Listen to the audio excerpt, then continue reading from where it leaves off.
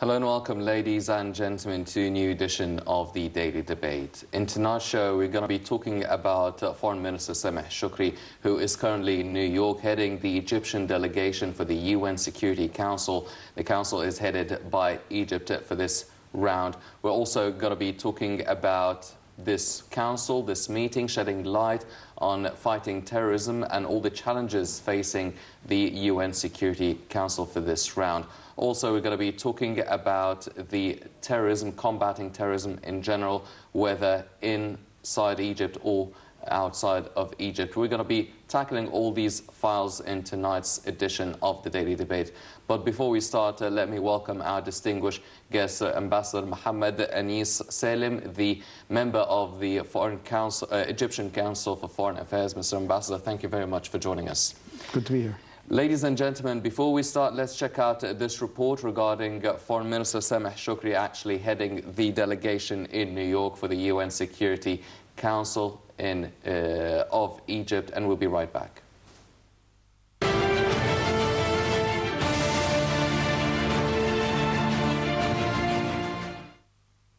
Sameh Shoukry traveled to New York on Monday for a three-day visit to head the Egyptian delegation at the UN Security Council sessions, including a meeting on counter-terrorism next Wednesday.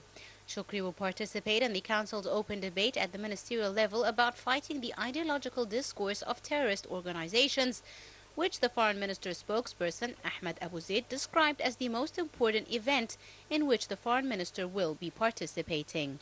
According to a Foreign Ministry statement, the session will be attended by the foreign ministers of the member countries of the Security Council, in addition to the rest of the members of the UN, a session which was initiated by Egypt, as Egyptian Amr Abdel Latif is the Council President for May. In a press briefing, Abdel Latif has said that Shoukry would participate in the open debate on threats to international peace and security caused by terrorist acts on May the 11th. The foreign minister will also hold bilateral meetings with his counterparts from Hungary, the Netherlands, Argentina, Norway and New Zealand, the Danish UN General Assembly President Mogens Lykketoft, and a number of candidates for the post of Secretary General. Shoukry will attend a high-level discussion of the General Assembly on activities required to consolidate peacekeeping and peace building. A meeting with UN Arab Group will also be held with Shoukry in order to discuss a number of issues on the Security Council agenda, as Egypt is currently the Arab Group representative at the Security Council. The top diplomat also sits for interviews with foreign newspapers and news agencies.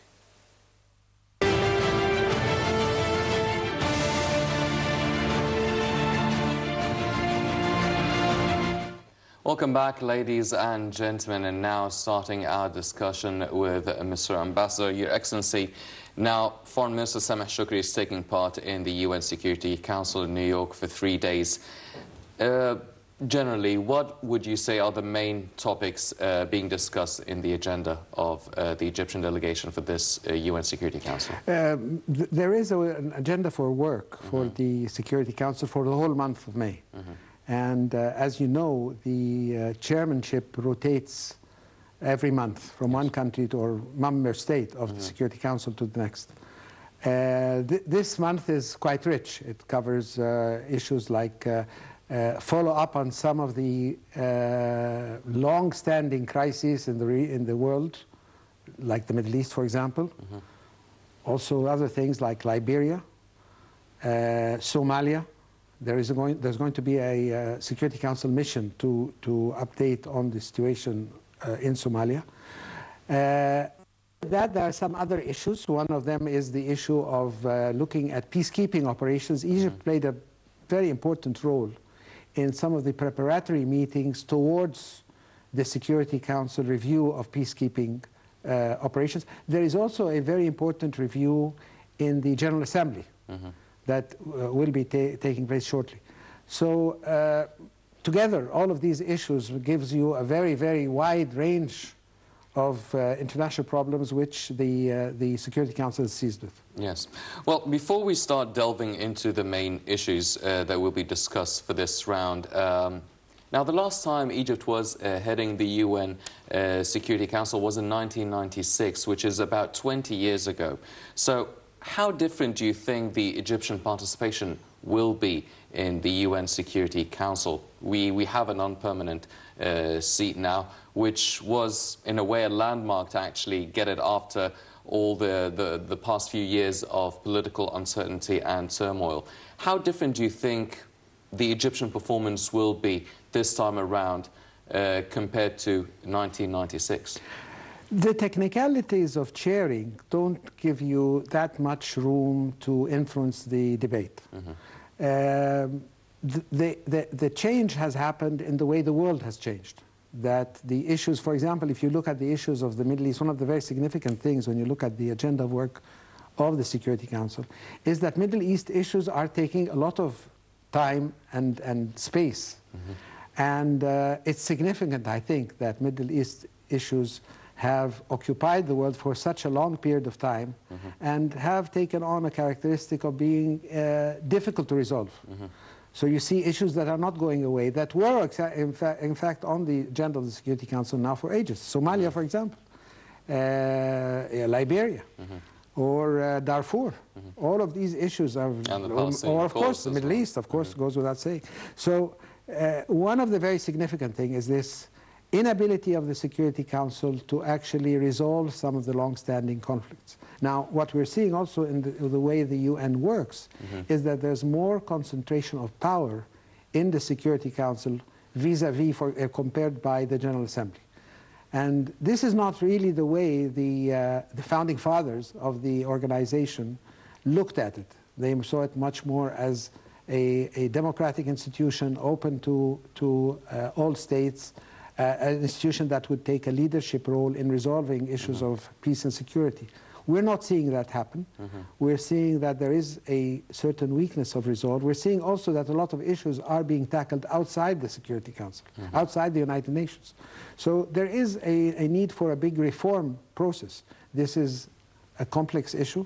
It will not be resolved during the period where Egypt is a member of the Security Council, but it's one that we should be taking an interest in and also helping to resolve. Yes. Well, you've pointed out to a very common criticism of the UN institution in general and the UN Security Council, which is not really taking decisive or concrete steps or decisions that would be applied in the political life worldwide.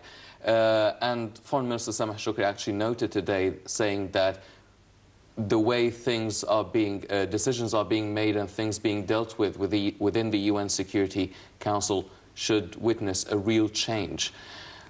Do you think that we will witness any sort of real change? Because, as you've mentioned, a lot of decisions are being taken and implemented outside of the UN body. And at the same time, approaching a new era with a new Secretary General, do you think things will change? A lot of change is linked to the consensus of opinion between the 5 permanent members. And this is a difficult relationship because there are a lot of global conflicts between those, and it's difficult for them to reach a consensus. When they do reach a consensus, things can move quickly. Look at Syria. That, you know, the fact that the US and Russia have managed to get together has given an impetus. It's difficult, it's frustrating, but there is a political process that has been absent for the last 5 years. Whether we can replicate that in other complex issues, for example, the Middle East, for example, Yemen, for example, Iraq, can we do this, or whether we cannot, this is it's difficult to predict. We need to keep trying. We need to see also where is it that we can move forward within our regional context. Is it possible, for example, to establish Arab peacekeeping operations using the expertise of the United Nations? Is it possible to use Arab observer forces? Is it possible to create zones of peace in the region? Is it possible to create mediation bodies? How can we engage more and more with our own region? Because if you look at some of the issues in the Middle East, you'll see that there is an absence of an Arab role. If you look at the mediators, for example, on the different conflicts in the Middle East, they are all from the United Nations. them are not non-Arab, with the exception of one, the one working on Yemen. But you would look at people, even if you look at issues like the internal situation in Yemen, in Lebanon, I'm sorry. Where is the Arab role in this? There needs to be an Arab role. If you look at for example, the confrontation with Daesh, it's very difficult to find a clear regional Arab role. There was a symbolic Arab role at a certain stage, and then it diminished and vanished. Where is the initiative? Where is the resolution really to tackle this? That needs to materialize. Yes. Well, Egypt now heading the UN Security Council for this month. Everyone's really was really excited about Egypt getting the non-permanent seat. But do you feel that not necessarily at least this month, but in general, do you think that obtaining this seat, we will be actually able to really shed the spotlight on a lot of the Arab and African issues that would be of great importance to the African continent within the UN? Or do you feel that it's mainly a formality or a ceremonial post for everyone in Egypt and around the Middle East to celebrate? Do you think that when Egypt is heading now the UN Security Council, can we actually force any sort of decision-making?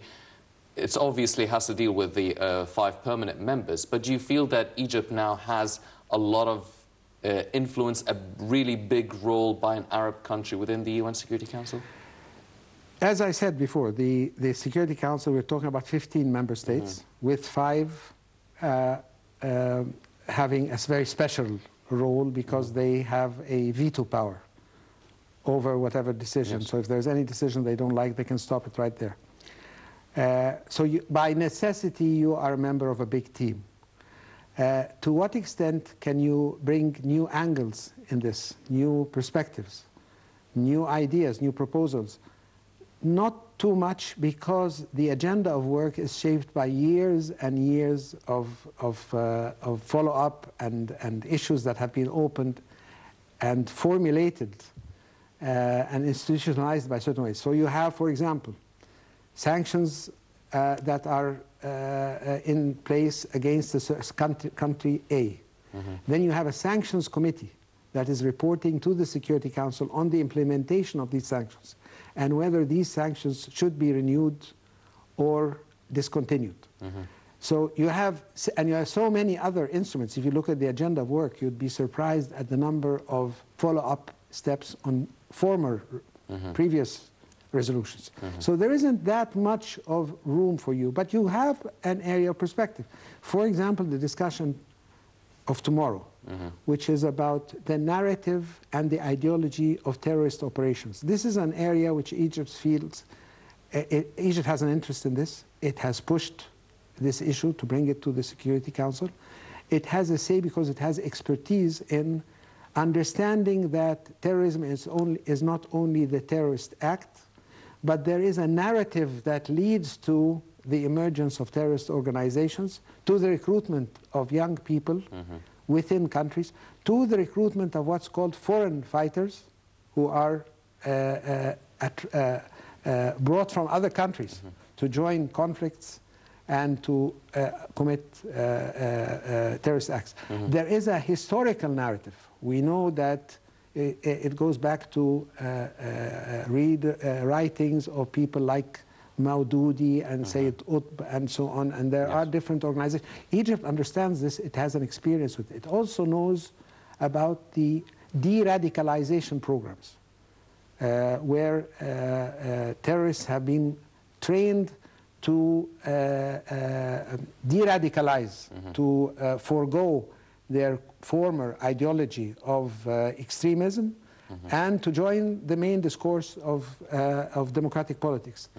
So many of the experiences that Egypt has will be relevant for the debate that's taking place. These can be reflected eventually in decisions like, for example, whether organization A, B, or C will be listed as a terrorist organization, and whether different states will take actions, concrete actions against members of these organizations, or to stop the activities, or to stop supporting, or to be careful about what happens when you start a TV station, for example, that is carrying messages that are strengthening this narrative. So I think these kind of issues are areas where Egypt can have an influence. Yes.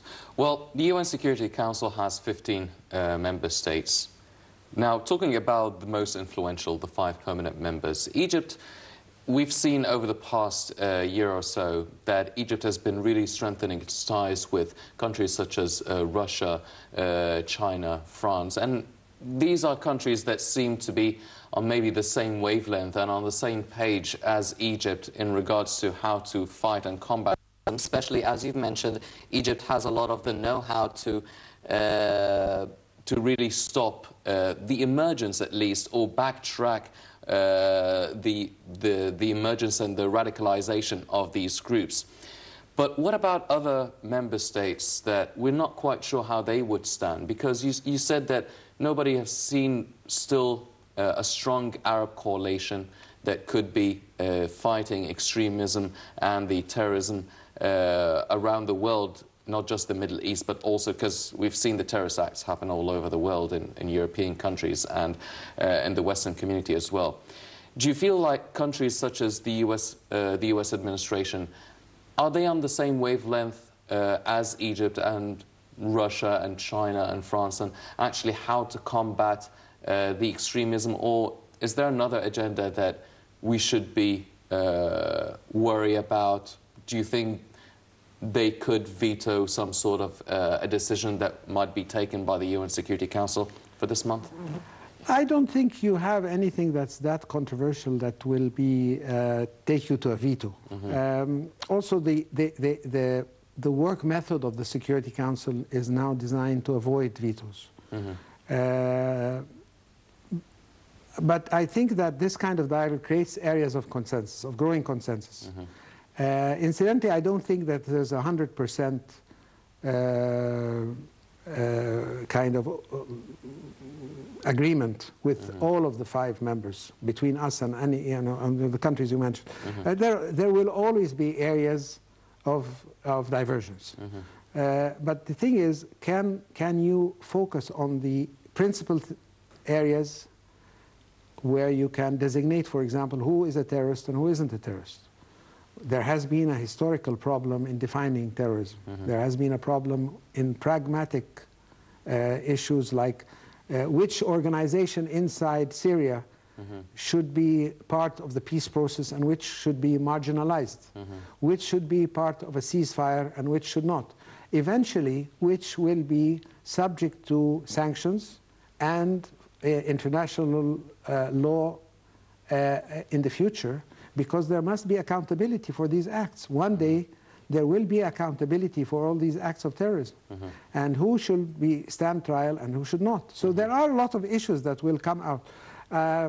I think the dialogue is useful. I think it's important to be open-minded and progressive, but it's also important to understand the mindsets of many of the countries we are dealing with. If you look at the West, for example, you would see that there is a narrative now in the West that the idea of external intervention has not succeeded. It has not succeeded with the Russians in Afghanistan. It has not been a great success story for the Americans in Afghanistan. It has been a disaster for the Americans in Iraq. It has been not very good for the Europeans leading the charge in Libya. Now, this has led to a huge amount of hesitation to have boots on the ground. That the public opinion in the West doesn't want to see new wars and doesn't want to see coffins coming home.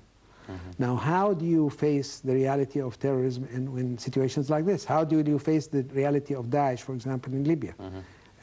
Obviously, the emerging government is not seizing authority that fast. It will be very optimistic to expect them to deal with Daesh on their own.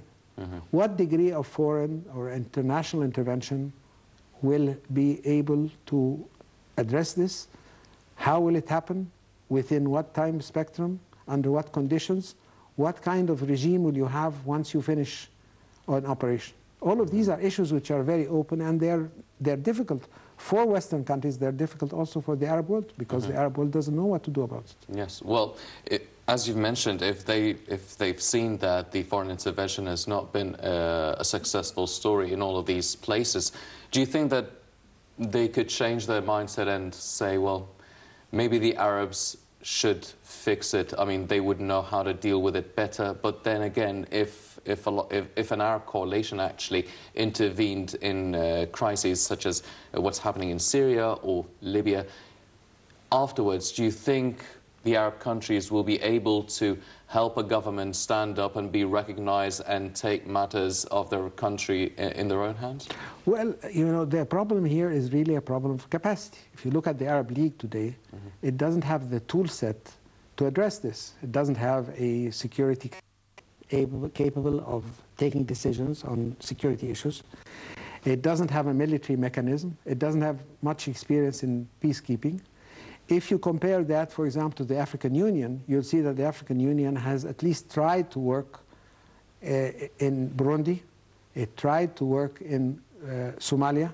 It tried to work in Darfur. And it worked because it brought in the expertise of the United Nations. It got support from the EU. And it created a joint force and managed to intervene. I don't see the Arab world getting on this track at all. So we have a problem of capacity. And this process of building capacity has to start someday. We've been very late at addressing this issue. Well, we've mentioned the UN and the UN Security Council not really being as effective as the whole world would want it to be. Also, the Arab League didn't really live up to the expectations of taking the Arab matters into their own hands and actually achieving some sort of progress. So how effective, how important is it for these summits and these meetings and these international bodies to actually make a difference in the world? Or should we mainly rely on individual countries or some sort of coalitions being formed between different groups of countries to actually make a difference? There is a trend in the world, not only in the Arab world, but it's very clear in the Arab world, of creating temporary coalitions. Coalitions of the willing, if you like. If you look, you'll see Russians, the Iraqis, the Syrians, and the Iranians putting together a coalition around the issue of fighting Daesh. You'll see another coalition which has been put together with under the leadership of Americans to fight Daesh. You'll see a lot of bilateral pacts. You'll see the Turks with the Qataris, the Turks with the Saudis. I think that's a trend which will continue. But meanwhile, you see that regional organizations that have a basic function in terms of peace and security in their region at least, are failing in their duty. And where do you stop this trend? Where do you start the repair process?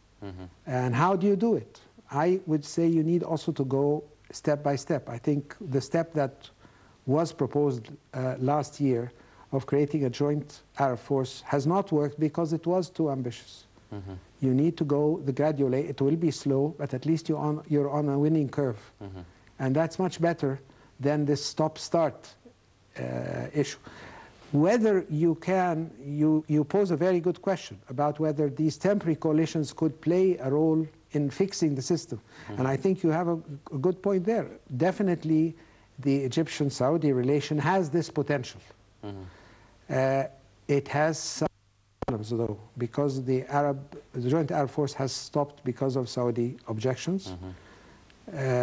Saudi Arabia has led the intervention in Yemen. I'm not sure to what extent, this is managed in an effective manner. Saudi Arabia has called for an Islamic coalition. I'm not sure to what extent this is in line with Egyptian policy. Egypt's policy has always been to work within the Arab context. The idea of Arab nationalism, the Arab League, these were the years of work of Egypt when it comes particularly to issues of peace and security. So there is some problem here, that if the main players in the region cannot agree on the basics of the problems and how to address them, then somehow these temporary coalitions also will have a problem. Yes. Well, talking about combating terrorism, it's an Arab or a Middle Eastern problem, but also a global one. We've seen a lot of attacks taking place in Belgium, taking place in Paris. So within these sessions for this month, it won't be just Arab countries and Egypt proposing ideas and ways to fight and combat terrorism, but also Western countries such as the US, such as France, Russia, Germany, all these countries, they will probably also have some ideas that they would want to propose for this session. We've seen the NATO coalition, we've seen the airstrikes carried out by the United States and Russia, but not really tangible, concrete solutions that have been achieved. What sort of ideas do you expect these countries to propose to the table? If you look at the kind of background to this, if you look to the issues like previous Security Council resolutions, some of the reports that were prepared by the Secretariat in preparation for some of these discussions in previous sessions of the Security Council, some of the concept papers. Now, one of the interesting mechanisms that the Security Council is working with is that a certain state, a member state, will present a concept note to inform the discussion. This concept note is not necessarily reflective of the consensus of the Council, but is meant to be an instrument to assist the discussion. And if you look at this material, you'll see some of Western thinking on these issues. For example, one of the issues that the West has been very keen on is to make sure that fighting terrorism does not mean transgressions on human rights. For example, that's one of the issues. You will hear voices countering this and saying that this is not realistic, that in practice so there is a right there. You will see issues where some states will say that for us a certain organization is a terrorist organization and should not be touched by others. For example, what the Turks are saying about PKK. That this Kurdish movement for the government in Ankara is seen as a terrorist organization.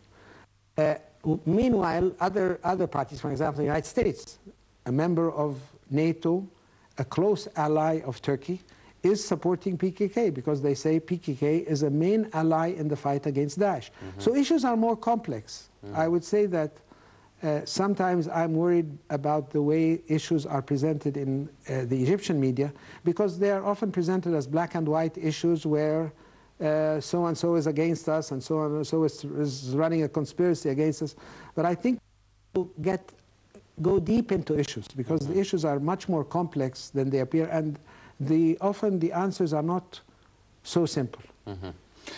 Your Excellency, one issue has been always being discussed in the UN and the UN Security Council, which is the Palestinian issue. Now, in light of yesterday's meeting between President Sisi and Palestinian President Mahmoud Abbas, and also Palestinian President Mahmoud Abbas met with Foreign Minister Sameh Shoukry, do you think that Egypt can do something about it while heading the UN Security Council? Do you think that there will be some sort of a new angle, at least, to tackle the Palestinian cause, or is this an ongoing soap opera that we will be witnessing with no real concrete solutions taking place? If you look at the Palestinian issue and try to identify what are the new factors in the next few weeks, you'll see that is the issue of the quartet presenting its report, and the expectation that the report will be, on the one hand, more critical of Israeli settlement policy, but opening the door for a search for a new dynamic to push the figure. You also see the French talking about putting together a new initiative, even if the are not willing to cooperate with this. And the question is, can some of the mechanisms we have seen used to energize the Syrian negotiation, can some of these mechanisms be replicated in the way the Middle East issue is being tackled? Can there be a meeting of states, not necessarily in the conflict, so a meeting where not attended by the Israelis and the Palestinians, something similar to what happened in Vienna I and Vienna II on Syria before the Geneva conference was reconvened? That is a possibility. Is there a possibility of holding a special session on the Security Council with issuing a new mandate? That's one dynamic. The other dynamic, always when you talk about the Palestinian issue, is where will the American administration be vis-a-vis that kind of initiative? You have a president who's a lame duck, who is thinking of his legacy and how he will depart the picture. I see today, I was reading that he has decided to go to Hiroshima, which is a historical step for any American. It is unprecedented, and it is a huge step in the global context of reconciliation between peoples. But I do not see a huge willingness and initiative in the remaining months of this presidency. Who will be the next president? Whether that president will want to indulge in the Middle East or whether to continue with the Obama policy of disengagement, these are open questions. So there is always the question with the, going back to the French initiative, is this to tread on water and waste time while there is the shift of power in Washington? Some Europeans are saying that any new American president will need to become more engaged in the Middle East, will need to discontinue the Obama policy of Well, ladies and gentlemen, we'll definitely be following up the developments taking place over the next 2 days in New York at the UN Security Council, where Egypt is heading the month of May round for the Council. And before we go, I'd like to distinguished guest Ambassador Mohammed and Salem, the member of the Egyptian Council for Foreign Affairs. Mr. Ambassador, thank you very much for joining us. Ladies and gentlemen, now it's time to head to our next topic of tonight, talking about actually fighting terrorism in Egypt and a little bit outside of its borders.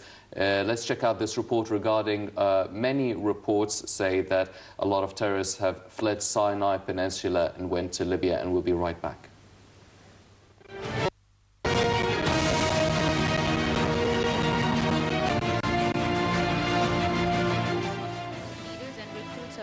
Belonging to Ansar Bayt al-Maqdis have fled Sinai. Extremists steadily crossed over the Egyptian-Libyan past barren deserts and bumpy roads. Boarding trafficking vessels, Libyan security sources revealed that some of the terrorists had entered the country by sea. However, after entering Libya, terrorist groups had become notorious for incursions and internal strife. Disputes turned into bloodshed in Tripoli. Only 2 weeks ago, among other reported prominent Egyptian figurehead called Sheikh Marwan being killed. The group soon fell apart, crumbling into smaller brawling groups which were unsettled on whether to pledge allegiance to Daesh, Al-Qaeda or the Brotherhood terrorist group. Amongst the 3 embattled groups are Al-Asaili Group, Al-Basal and Abu al-Muhajir. The group was founded by a citizen originating from Port Said. It has taken roots in Libya 2 months ago, spreading in each of Tripoli and Homs. This group is affiliated with Al-Qaeda Libyan offshoots. For Al-Basal, originally sprouting from Sinai, the group has only arrived to Libya a month ago. Most terrorists belonging to this faction are active in Musrata, which is a city in the Musrata district in northwestern Libya. On multiple occasions, they've also proved loyal to the Brotherhood terrorist organization. Last but not least, Abu al-Muhajir, one of the most highlighted groups of Ansar Bayt al-Maqdis, has recently left Libya, and it is believed that the faction is led by a barred Egyptian officer. The group has taken headquarters in Sirte, which is a city located halfway between Tripoli and Benghazi, and has raised the Daesh flag.